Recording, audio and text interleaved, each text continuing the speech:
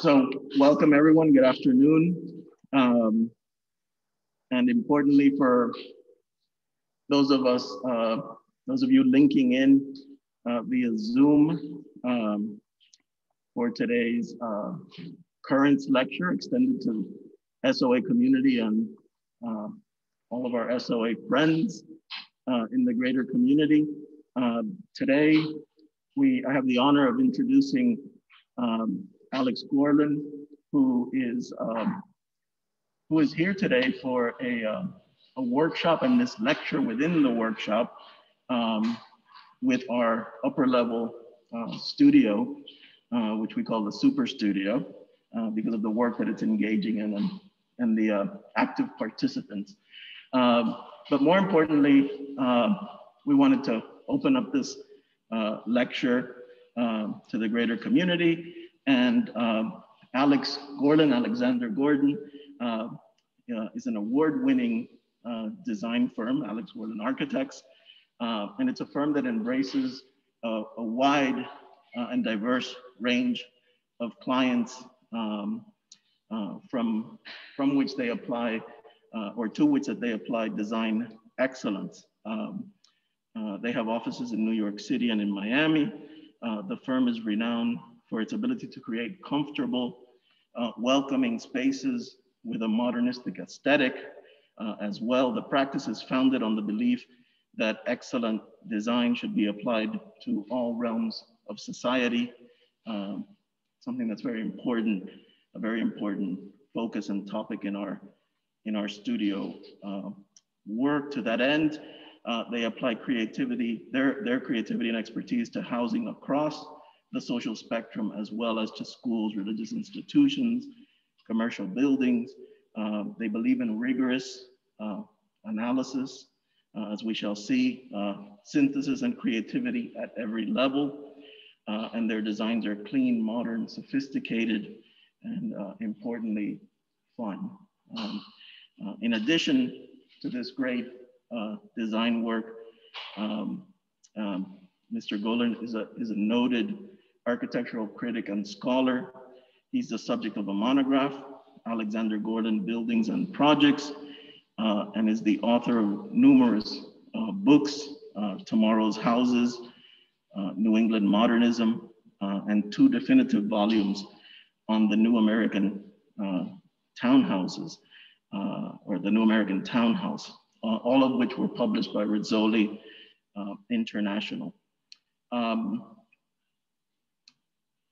Many awards, including an NIA NYS Excelsior Award, Honor Award for Public Housing, the Jennings Supportive Housing in 2020, Interior Design, New York City 10 Design Awards, honoree for Multifamily Residential Award for the Jennings Supportive Housing, Home Builder Digest, the Best Beach House Architect in the US 2020. And I know I'm embarrassing Alex, but that's okay. Architects Newspaper, Top 50 Interior Architects in 2019 and 2018 as well as the Seaside Prize, the Pioneer Architect in Seaside, Docomomo US Commercial Design Award of Excellence, Bell Works in 2017, and the list goes on and on. But without further ado, here to speak to us on really the concept of dwelling, and Alex calls it a journey through housing. I present to all of you our good friend, Alex Gorlin. Thank you very much for that very kind introduction. I was also telling Frank, I spoke at the University of Miami Architecture School many years ago, and the lecture was supposed to start at 6 o'clock, and literally nobody showed up till 7. So I see things have changed. People are here exactly on time, which I'm not used to, so you'll have to excuse me. Also, I have not given a talk with a mask on, so if you don't hear me, I guess You'll just have to bear with me. I think it's working well. Okay. There you go. So this talk is really organized for the housing studio, which is what you're working on this semester. And I wanted to really present my career that deals with individual private homes and homes for the homeless, as well as affordable housing. So like many architects, I started my career doing houses for individual clients. And is this, oh, it's not going forward. What? No, yeah, I'm pressing it. This one. It's stuck.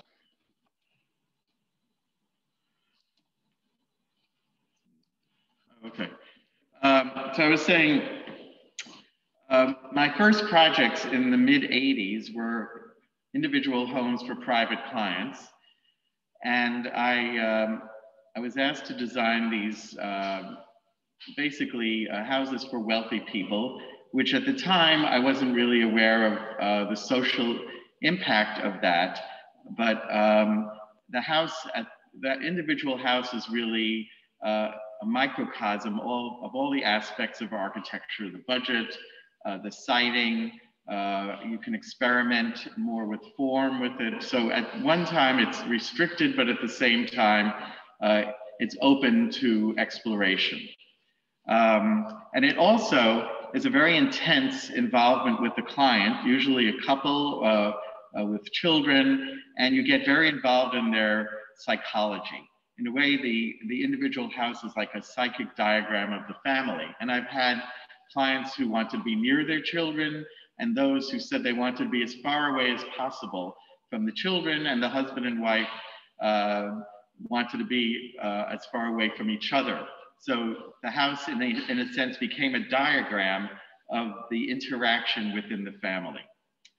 This was one of the first houses. It was for a couple in Jupiter, Florida, and the husband is turning 100 this year. So I can say that, in fact, these houses help extend your lifespan.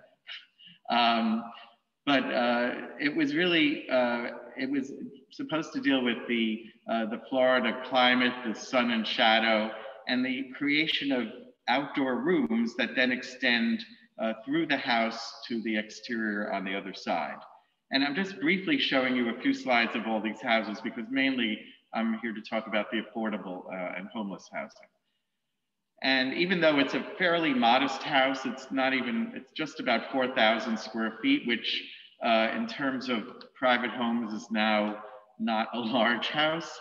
The proportions were designed to make it look larger. And it's a narrow pie-shaped site. So it's really front and back. And the idea is like the sides are like blinders. You're not really aware of your neighbors.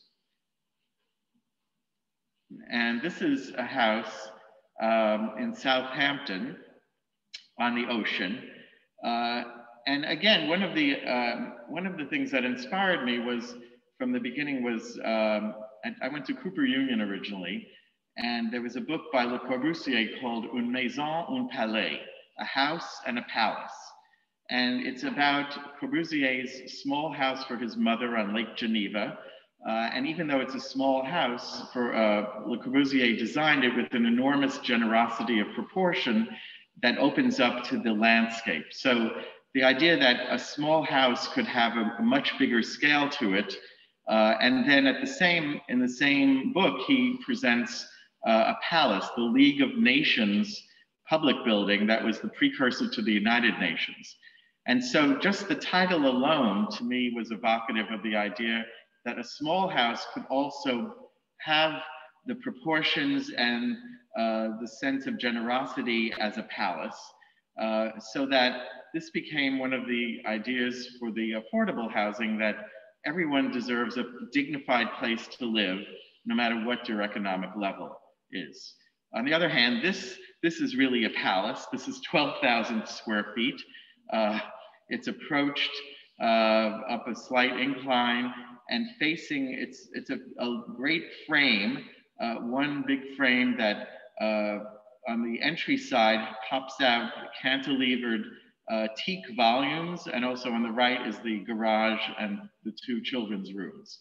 It's an upside down house because the dunes and the view is on the second level, so you enter below, and then on the next, you come in up the stair that goes to the roof terrace.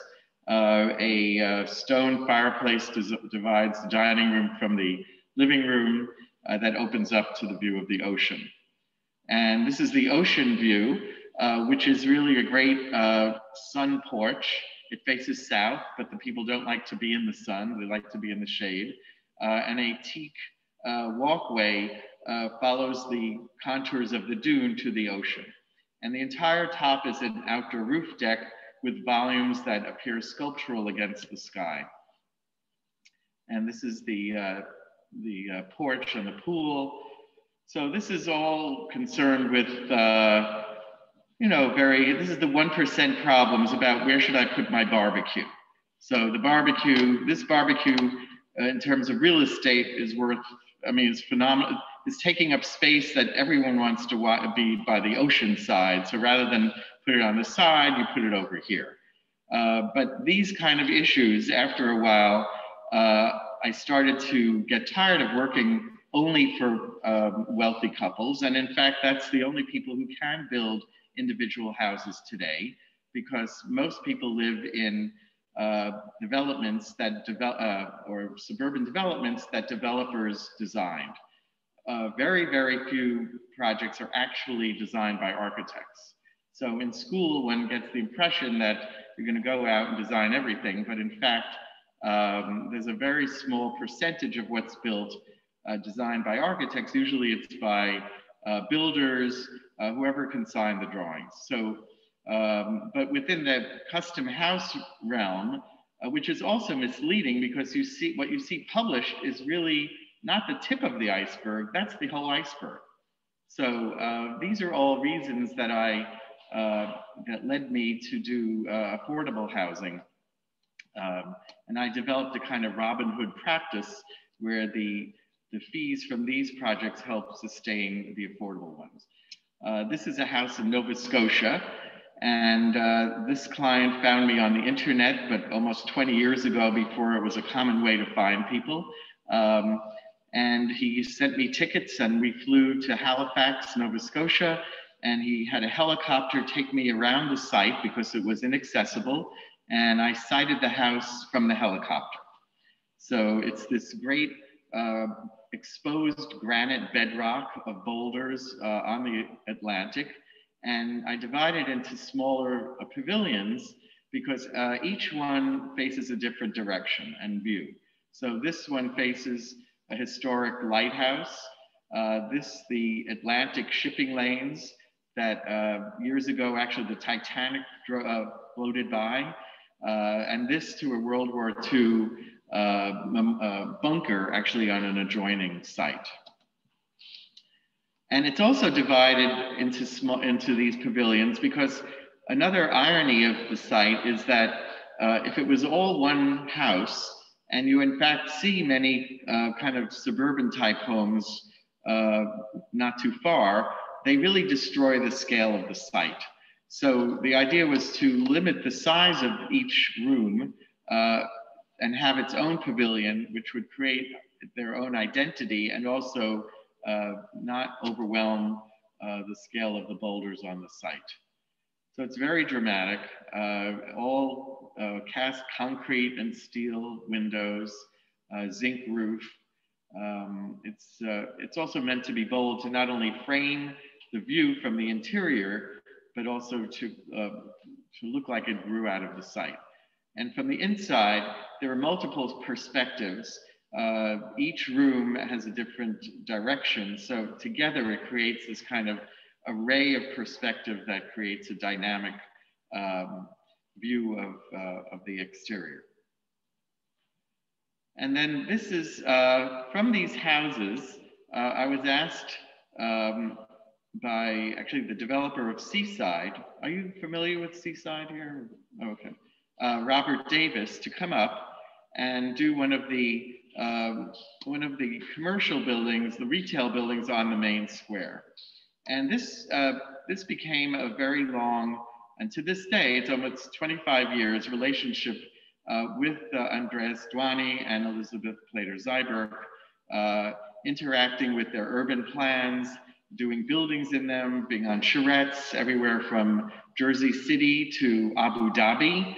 We were in Abu Dhabi on a charrette where they had a camel fair in the convention center below. And I designed 5 townhouses on Ruskin Square, which is one of the urban plazas on axis with the main square, including my own house, which I fortunately bought a lot, and then it was very inexpensive at the time. And then in the year that I was supposed to build the lot, to build the house, they gave you a year deadline. Prince Charles published a book about Seaside and new urbanism. And I felt that if Prince Charles was doing the marketing for this town, it would probably be a good bet to invest in it. And so it doubled in value, and I took a loan against the value of the lot. And basically I built this house, not this one, but the next one I'll show you, without spending more than a few $100s per month. But this was for a client, actually 2 clients from Tennessee who loved New Orleans. And the idea was to base it on the idea of a New Orleans house that was all shutters and French doors. So the entire house is based upon the module of the French door and shutter to completely cover the facade, and also allow from the side different moods, whether the shutters are open or closed. So on the, all the houses at Seaside are on the rental program, and this was called the Shutter House. And inside it's very New Orleans with fans and shutters, and it screens the light very beautifully. Then this is the opposite side of Ruskin Place. And one of the issues at Seaside is that each owner was encouraged to hire their own architect. So the idea of creating more variety in the town also became a kind of cacophony of styles, and there's a kind of lack of unity that I think even Robert Davis, the developer, felt if he did it again, he would create blocks of design rather than have individual people do it. But the corner, this is the house I designed for myself as a kind of developer, a speculative house, especially there were 2 hurricanes the year I owned it, and I felt I should really not wait until all the glass was shattered by. But actually it survived completely for 25 years. Even the last hurricane, it was untouched.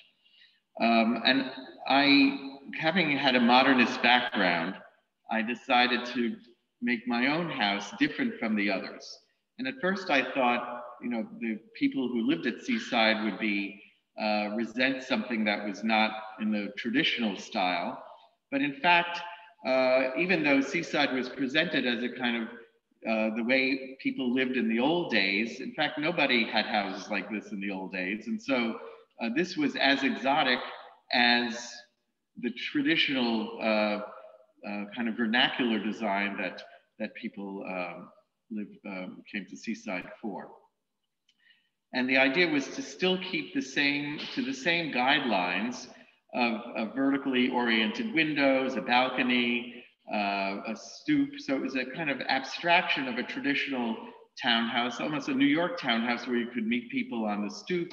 It's very publicly oriented. It's really a stage that you can see and be seen from inside and looking out, and then culminating in this stairway, spiral stair that was a kind of widow's walk to view the ocean, the Gulf of Mexico from the roof. And it was fun to put this together. Actually, an architect bought it recently and said he wanted to restore it to its original decor. So it's interesting to be considered a landmark in your own time. And this was myself at the top of the spiral stair, looking for whales, in the Gulf. And it was also featured in the Truman Show, which was a film about living in a bubble. And it was, Jim Carrey was the star of the show, but they used my house as the architect's house in the film. So from Seaside, comes Aqua, which is in Miami Beach, and I hope sometime early in March to be able to take you there. This was also designed by Dwayne Plater-Zyberk, DPZ. Has anyone been there here? You've been there, okay.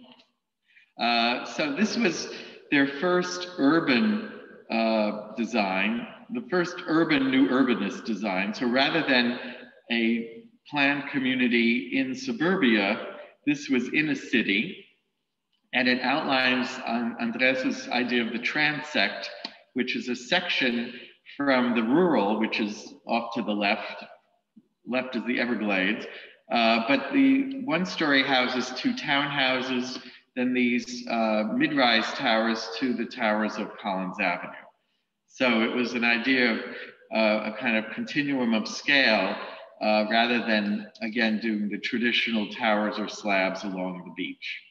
And also, actually, Elizabeth designed it, not Andres, and she also reversed the usual urban planning so that the entire exterior is public space. So you can walk around the outside by the water, whereas the tradition in Miami, unfortunately, is private zones that face the most desirable area, which is that on the water. So they're barely finishing the boardwalk along the ocean, along Collin. So it's been a long time to instill the idea of public space, which she did also in the design district as well. And I was fortunate enough to be asked by Liz to design this building, the southernmost tower. And the developer actually decided to name each of the buildings after the architects. So this is after Walter Chatham, Allison Spear, who's Lorinda Spear of Architectonica's sister, and this is my building, the Gorlin. So so I bought an apartment here also, and I love this is the proverbial big fish in a small pond. But again, the idea was to create a kind of urban space of streets, creating public space with the townhouses and the mid-rise towers and pedestrian areas that you can walk all around. And the idea was to instill a sense of community by creating a community that is not, it's like individual homes on individual lots. And this is the tower I designed facing south. So there are sunscreens to break the sun. And the idea is it's like a quadrant with only 3 apartments on each floor. And these are the penthouses up here. And the Brise Soleil, the sunbreakers, and the column with the eponymous name. And then from Seaside, that's where I really decided, rather than to do individual homes, I made an appointment with the head of Housing Preservation Department in New York City, actually because I couldn't make the new urbanist interview with him. And it took a year to get a meeting with him. And I said, I want to do affordable housing. I want to be able to do something at a larger scale. And he actually said, well, the city doesn't actually build anything. It's all done by individual developers. So he gave me the name of the company, the Nehemiah Developer Company. And Nehemiah is a nonprofit housing developer. And it was named after the prophet who rebuilt the walls of Jerusalem. And it's sponsored by local churches of the community. And it's organized by the community organizing group called the Metro IAF, the Metropolitan Industrial Areas Foundation. This was founded by Saul Alinsky, who was the kind of the first major community organizer in this country. And my client, Mike Geekin, was actually one of Obama's teachers in terms of community organizing. And in fact, Obama took his course and was affiliated, and that's where he learned community organizing, but he didn't talk about it because Alinsky was a socialist. And so at the time, he didn't want to associate with the idea of, of community organizing too closely in a way. But I met him actually at an early fundraising party, and he reacted very positively to this organization. And this was these are the Nehemiah houses that I saw when, these were the ones that had been built before I got involved with the organization. And they were all identical, but they had built 2,000 of them. The idea is that they're all for first-time home buyers and people, but they're sold at cost. So the nonprofit developer builds them and sells them, or could rent them, but in this case, they're for sale at cost. And the city actually donated the land and helped with the foundation. So it's really a public-private partnership in terms of how these houses are built. On the other hand, my first reaction was that they weren't very urban. As you can see, there's front yard parking. It's gated. People then, personalize the houses with gates with lions and, tigers or whatever, so I suggested that they actually hired me because they were tired of the same design and they wanted something new. So I suggested that they be brought forward so they would be more urban. They would define the street wall. They would also have steps and like outdoor stoops so that people could interact, like in Jane Jacobs' book, Life and Death of American Cities, and create more of a sense of community rather than each individual homeowner gating off their homes like it was, some suburban development. So the site was a landfill off Jamaica Bay in New York City near Kennedy Airport. And this portion became a park. This is the Belt Parkway. And this was the site of the Nehemiah homes. This part is a shopping center that was just built by Related Companies, who also does a lot of work here. And this was the original urban plan. And we did the entire eastern part over here. And then Related, the shopping center became so popular that they offered to pay for all the infrastructure, because this was really entirely landfill. And there was no sewage lines, no electrical, there was nothing on this site. So everything had to be put in from the beginning. So this was also a great infrastructure project. But the problem was, by Related doubled the size of the shopping center in exchange for paying for the infrastructure. And so the site became much more elongated rather than centralized with a park in the center. So the park got moved over here. And we helped with this site plan.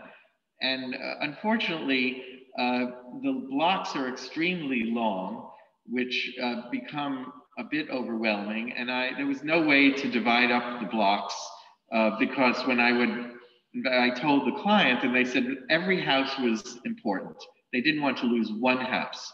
So the social aspect of providing housing was wonderful, but it to some degree compromised the intimacy of the plan that it could have been.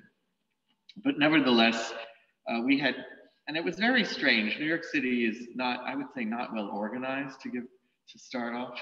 We, as the architects who had never done this, were in charge of meetings. There were 30 people in a room, talking about where to put the gas lines and where to put the electrical boxes. And because the client wasn't paying for this, but it was done through the developer, I would say, well, each electrical box should relate to each house. It should go under the stairs. And so they said, well, we can't do that. Why would we do that? They were just going to put them in all over the place. So that every little thing became a fight. So it was actually a great lesson in urban planning, by one seat of the pants, and then I was wondering who's in charge of all this? So unfortunately, that's the way cities are often built. If the client is not, especially with affordable housing, but luckily we got what we wanted. Now all the houses before, even previously, were prefabricated. And Nehemiah had actually set up these factories in the Brooklyn Navy Yard to build this prefabricated housing. So they set up these factories.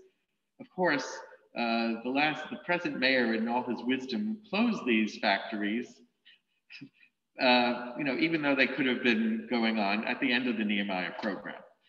But they're all built individually as these boxes with steel frame and concrete floors. And they're built like tanks, really. And so it's a really inspiring thing to see. This is a space that during World War II, they built anchors. And then they're brought on trucks to the site. And I was, I guess the word is interrogating every aspect, because the original Nehemiah that I showed you previously were only 17 feet wide, which is not really wide enough to have two nice sized bedrooms in the back if you divide that dimension in two. So I inquired, and it turned out that because the units were trucked on the streets of New York from Brooklyn basically to Brooklyn, it could be as wide as 20 feet because it did not have to go over bridges and tunnels or through tunnels. So often the limitations on prefab is limited to bringing the boxes actually to the site. Of course, you can also cut them in half or slice in the center, but it just creates more seams that can leak. Then they're put together like Lego. They did this very quickly.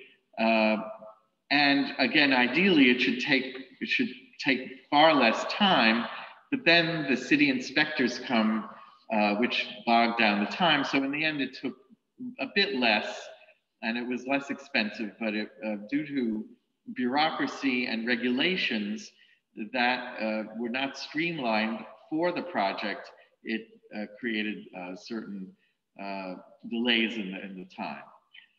And each box is 20 by 40 feet. And the 2-story ones are a single family, but then the 3 and 4 are 2 family, or you could have your grandparents live in it. So you come in, and this is one unit of 2 bedrooms. And then the stair goes up to the 2nd and 3rd floor, which is a 3-bedroom unit. But only the owner has access to the backyard through the stair on the 2nd floor. And this is the beginning where I found that because the budgets were very low, in fact, they said that they didn't, each plumbing turn from the street was $75. And, when you're talking about things at that limited price point, as opposed to these houses where, 100,000 didn't mean anything, color became something that I used to create variety and identity to the project. And I argued, because it was really sponsored by the church, they were the developers, that the first Nehemiah was the prophet who rebuilt the walls of Jerusalem. But because this is all new construction, this should have the colors of the 12 foundation stones of the New Jerusalem. So I used, in this case, a religious argument to get them to use. Actually, in the end, we had 10 colors, and it created a lot of variety that otherwise the developer didn't want to do. And it was also inspired by the work of Bruno Taut in Germany. He was one of the early pioneers of affordable housing. And he used a lot of color, not only in the facade, but even in the mullions. You see how it's yellow and red to give variety to the facade. And so this was the 2-story unit, and they're all raised almost 4 feet off the ground because the entire site is capped with a plastic sheet, because there's the potential for methane in the, because it was landfill, there were pockets where there could be methane gas that would have to be mitigated and brought out through the roof.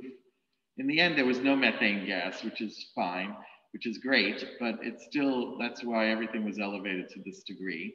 And we added bay windows, which also became a big fight with the developer, who just, anything other than the most basic flat roof, all the same color, that's all they wanted to do. But by the end, they actually threw in the bay windows for no price at all. So these are 3-story units. We had a number of different designs and colors to give variety. And this is now as it's developed. And it's really very, very wonderful how there are no, here now, even though they're straight to the street, there are no gates, nobody puts up fences. It's the idea of Jane Jacobs, eyes on the street. People are watching each other, they're proud of their homes. Even while I was walking around, they said, "Who are you? What are you doing here?" So I said, "I'm the architect," which was a great risk, but fortunately, many of them liked them. I don't mind a few little personal touches. More the lions have come back, but it's wonderful to see. It's near Kennedy Airport, that's the plane. So it's really grown in, and it's really become a community. And it's this is a drone shot showing the relationship to Jamaica Bay. And it's become actually a very desirable place to live. And you can't sell your house for a few years, so you can't flip the design. And I also learned that I started off with colors that are more tentative, but as it developed, I became bolder because I saw at a large scale, at the scale of these blocks that are a few hundred feet long, the colors became washed out. So I started making more bolder color selections and contrasts. And the parking is in the rear here. So there's no front yard parking, which is a tradition actually in Queens and Brooklyn. And from the Nehemiah, the same community organizing group recommended me to Common Ground, which does housing for formerly homeless people. And it was set up by Roseanne Haggerty, who developed 3 hotels in Times Square into homeless housing. These are not shelters. These are not temporary. This is called supportive housing. Supportive housing has actual apartments. They're usually studio apartments, but they can be 1 bedroom as well.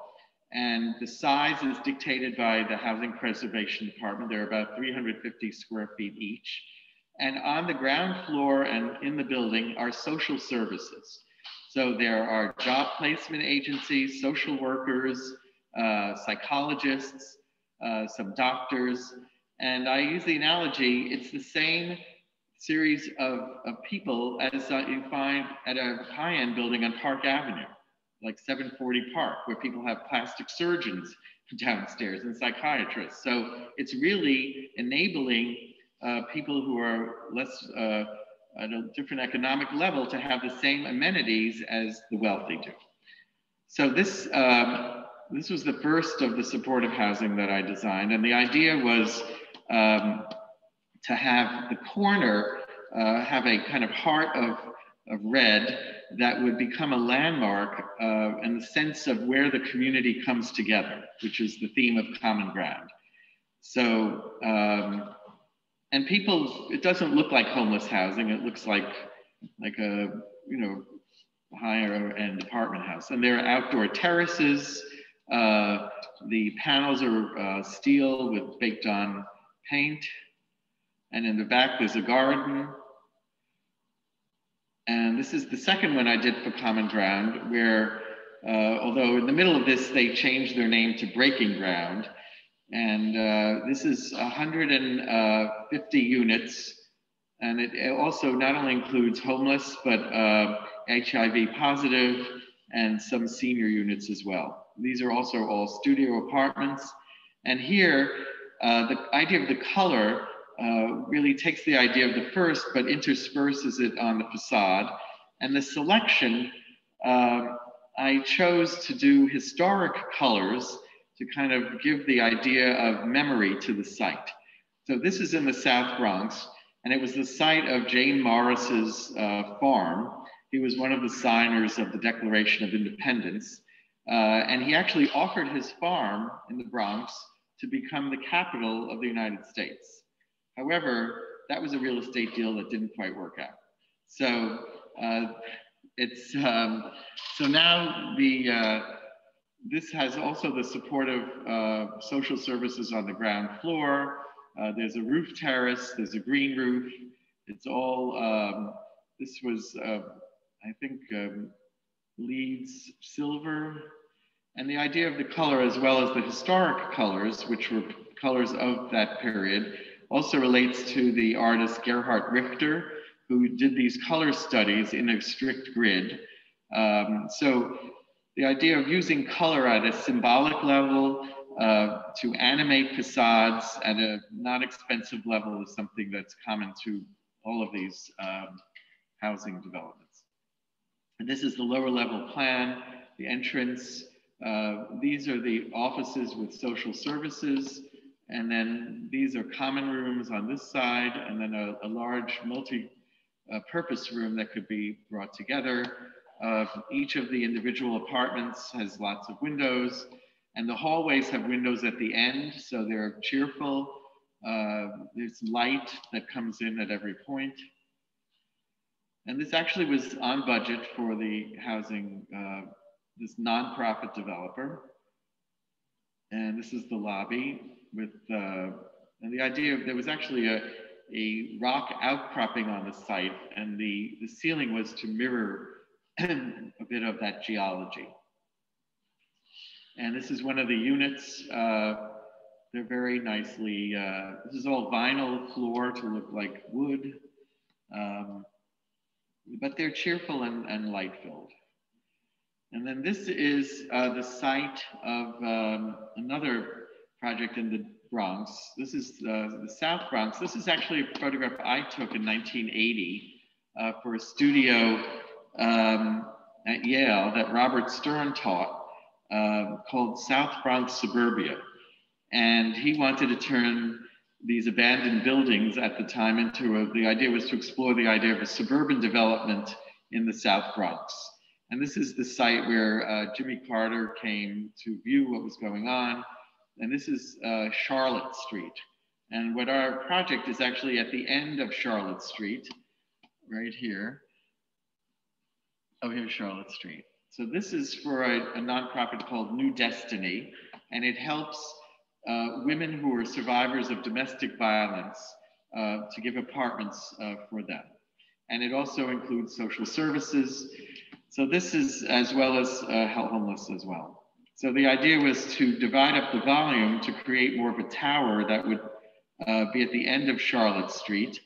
Unfortunately, they in fact did build suburban houses on lots on Charlotte Street rather than rebuild the city with an urban street wall like the traditional city. So this is of such a low density that it's really not a very good use of the site. But we were trying to continue the street wall here and also create an object. And the entrance, which has an open loggia, a corridor that is open to the view here. There's a children's play yard here and another garden in the front. And this is we just finished this this past June. And I used, this time we had perforated panels that cover the air conditioning units. And again, you can see how it's divided, the massing is divided into two parts. One has more of a tower and one has more of a background building. And here I used colors from an Andy Warhol flower series. I don't want to say I wanted to make them more feminine, but I did. But the client said that's okay. They wanted that. And this is the facade where we rotated the brick to create more pattern and actually to create the sense of almost like an armored facade. So in a way, it implies that the women who are very vulnerable would feel protected just very gently by the architecture. Again, the architecture has this kind of symbolic meaning to it. And this is the entrance, which somehow we managed to make it look like not like, you know, homeless and supportive housing, but to make it much more cheerful with light and animated goings on in the architecture. And this is one of the units. We somehow managed to get so much light in these units that they're actually quite wonderful apartments with floor to ceiling glass. This is one of the bedrooms, but this is also for families. So most of the people have children here, so they're more really apartments. And this is the last one. This is under construction. This is communal life. And this is also in the South Bronx. This is for a nonprofit that has homeless and also a program called Life is Precious that is designed to prevent Latina suicides, which apparently is a big problem. And the asymmetry actually mirrors abstractly their logo of a heart. And I was looking at a Paul Klee painting to kind of come up with that. And the client also wanted to have a kind of Latin theme. So this is actually the sidewalk from the Copacabana in Rio de Janeiro. So the idea of colored panels and elements that refer to precedents that relate to the history and community of the neighborhood. And this is the entrance. We're having a competition to do murals on the side. I was inspired by the Mexican mural show at the Whitney Museum that recently was being exhibited. They're political murals by Diego Rivera and Siqueiros.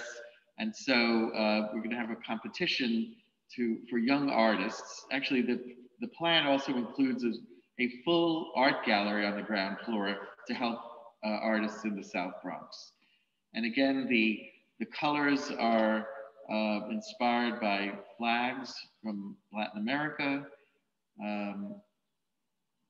This is it under construction. And then, this is the last. This is a housing project in Brownsville in Brooklyn. And this is the last ungentrified area in New York City. And these are perfect examples of the kind of Le Corbusier's idea of the tower in the park, but not executed in any way with the proper size windows, and they're not attended properly, so they've become very grim, unpleasant spaces to live. So again, Common Ground asked me to come up with some idea on how to re-urbanize this. And this is actually closest to what they're doing, because this is these are 3 housing developments. And as you can see, this was done in the 1950s, where they created super blocks. So even though the texture of the neighborhood is divided into these 200-foot wide blocks, like the rest of New York City, the idea was to create these giant super blocks that combine everything, here going against the grain of the neighborhood, with no shops whatsoever. It's like a desert of retail, people wander around here. There are very few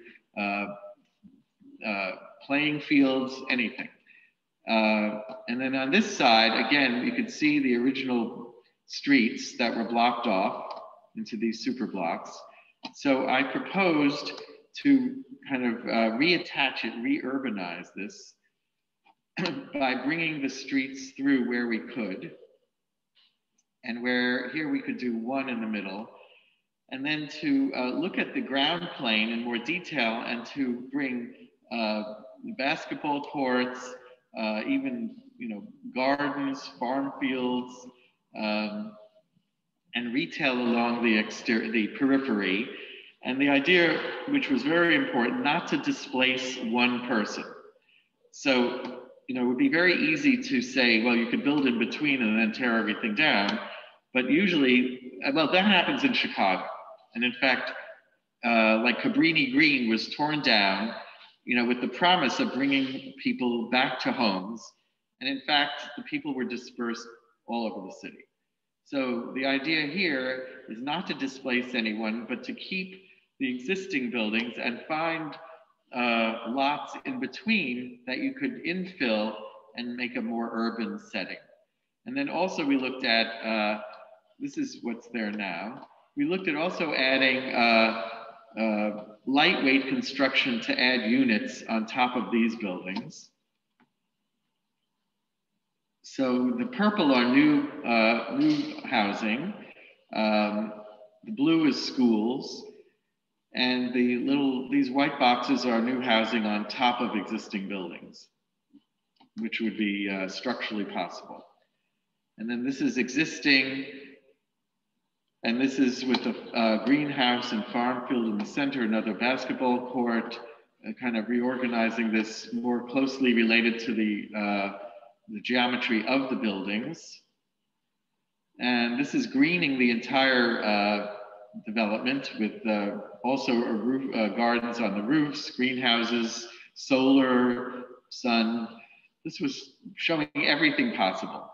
And actually, now the New York City Housing Authority is finally, after many years, really developing some of the empty sites and thinking about this more seriously. These are greenhouses that we went to Toronto actually to see examples. And in Toronto, they have done things like this. And retail along the street, again, defining the street rather than having this amorphous space that has no meaning to it. So that's that. Any questions or anything? Or?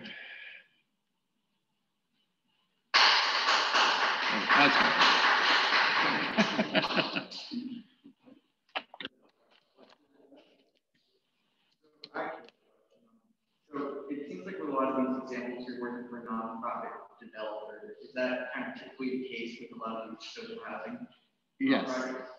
Yes, actually, affordable housing in New York City are divided into nonprofit developers that are mainly social, supportive housing, and then for-profit affordable housing. And they don't have the social services, and in fact, there are two conventions every year, each of which have 2,000 people. And one is it's called NYSAFA, New York State Affordable Housing, and SHINny, which is State Supportive Housing Development of New York. So it's actually equally divided. But the nonprofits do more of the social services. Cost-wise, would you say they're similar? Yes. Mm-hmm. In New York, affordable housing is $400 a square foot. So in Miami, it's different, but they don't seem to build very much of it. So. Alex, you showed us examples of townhouse typology that had stoops and also small dooryards. So my question is, with this idea of the stoops, did you have to deal with, or what about accessibility At the time we built it, we didn't. And actually in New York, even now, an individual house or townhouse does not have to be handicapped accessible. I mean, which one could design it to be accessible, but in this case, it was actually, we couldn't be on grade because of the landfill and the methane. So it had to be raised with this crawl space underneath each house. But I would say, you know, going forward and now especially, we would make provision even if it's not required. And then, and so you're saying it's doable, but and also the importance of dooryards in general. The importance of having the little dooryards in general. There were places where you had the students, as they were growing up, there were nice places for them. Oh, the little yards on the side. Yeah. Oh yeah, no, every square foot is valuable, and I mean, people really planted entire gardens in these, like basically like 8 by 12 foot side yards. I mean, they also have the backyard as well. Right. Except unfortunately, they can't plant trees because that would puncture the plastic sealer below. So. Question, are the people in the last project involved in any way in the decisions before to do I mean, to open the streets and things like that? Are the community involved in all the, you know, the decisions to do that?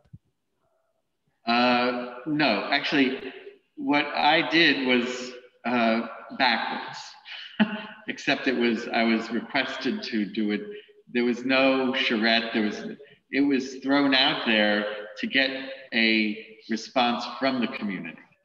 So I used all my new urbanist kind of knowledge to create spaces that were, I felt would be interesting to people, but, and make it more urban, but then it's been actually going through community involvement presentations the last few years.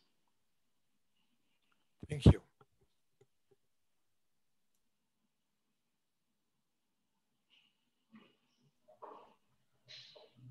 So yes, you could do a charrette in both ways. You could do a charrette 2 ways.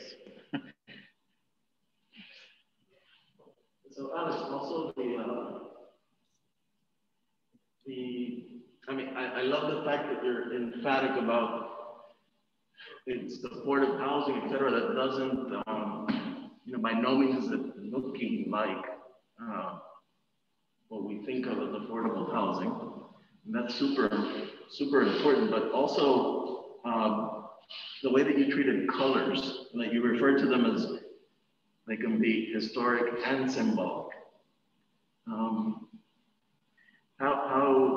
A little bit about how... Well, I would say in certain instances, like in Boston Road, they were historic because I was giving it another layer of meaning by referring to colors that were used, you know, during the period of the American Revolution.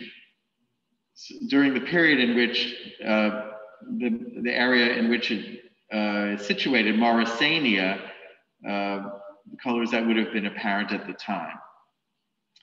The ones used for New Destiny are not historic, they're symbolic in terms of, well, also actually the Boston Road colors were very intentionally muted and made not, I didn't want them to be cheerful, like when I wanted them to have a certain dignity and intensity and gravity that was not the usual kind of primary colors that you would see. So they were primary, but they were shifted. I mean, my use of color is really developing in each project. So now the colors for the Nehemiah housing were limited to party plank. So there, you know, initially I said I want to do all custom colors, but there wasn't enough there wasn't enough demand, and it wasn't enough square footage that was called for that would allow for custom colors. And also, I just accepted their budget. So I just went through all of the existing hardy plank, which is a cementitious board colors, and found combinations that would be effective. I mean, this is not unlike Edwin Lutyens did housing in London, in which he did very graphic colors on the facades. And I think Venturi has used color in that similar aspect.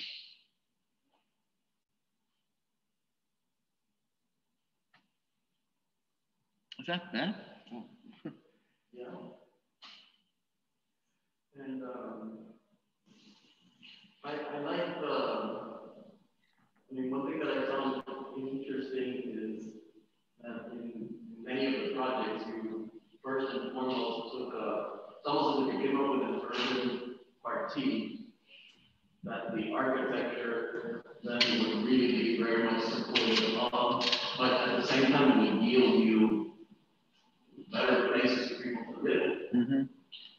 No, the urban aspect is essential from the beginning.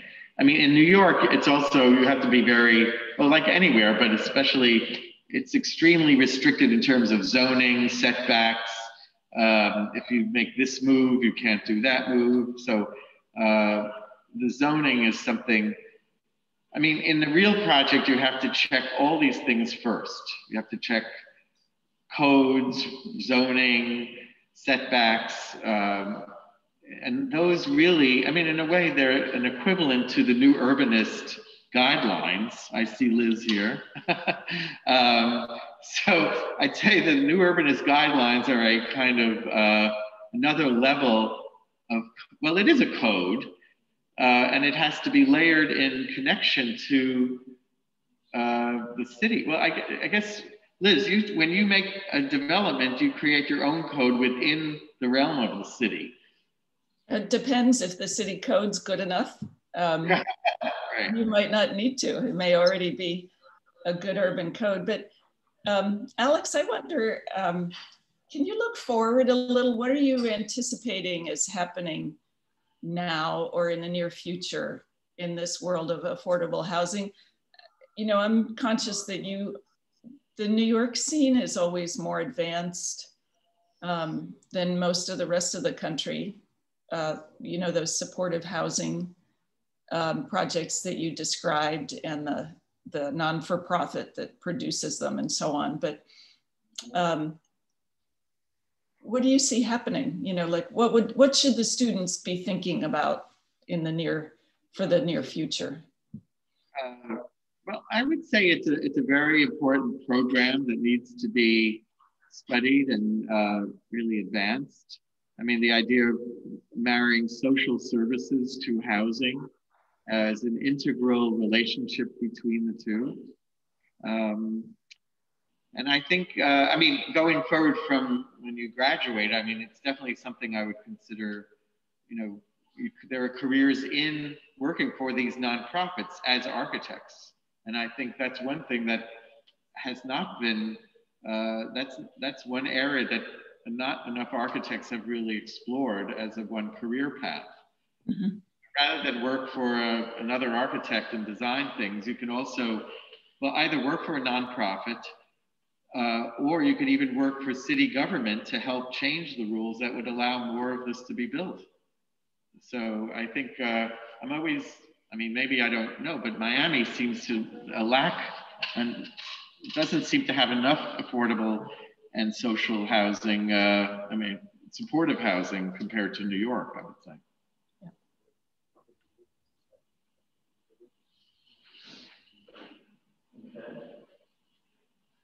Okay. Any last questions from the group?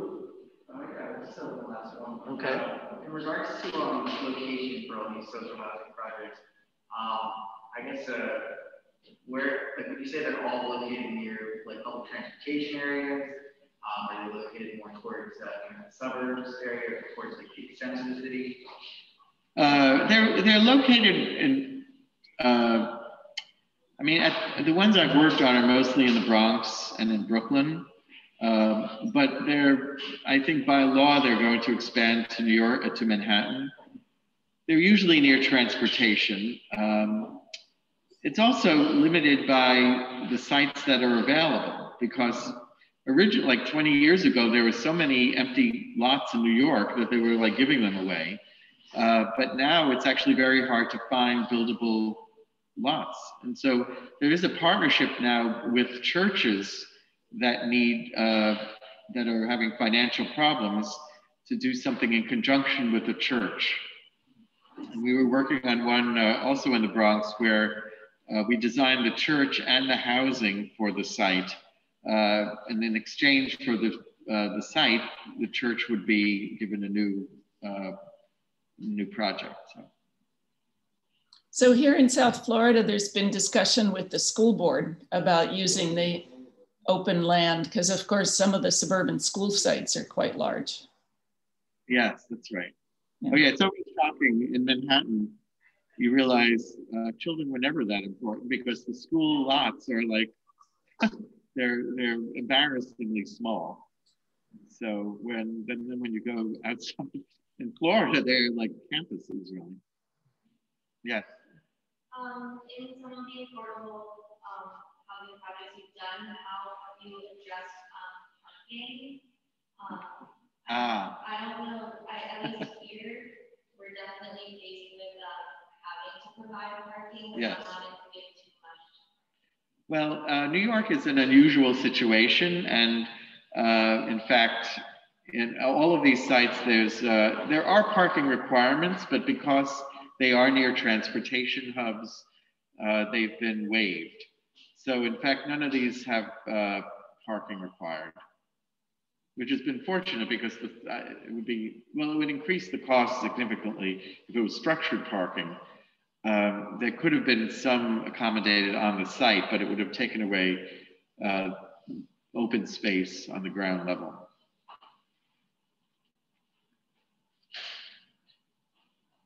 But that's unique to New York, I would say. Even the one from Jamaica. Well, actually, the Nehemiah housing, but that's affordable. That's not the support. That's not the bigger. Those do have two parking spaces required, and those are in the back through the back alley. And that was a very beautiful plan, because I saw that. I mean, there was a great understanding of front and back relationships. The idea of having the alleyways and allowing for some amount of parking. Right. Mm-hmm. Yeah. And actually, they're parking strips. They're not.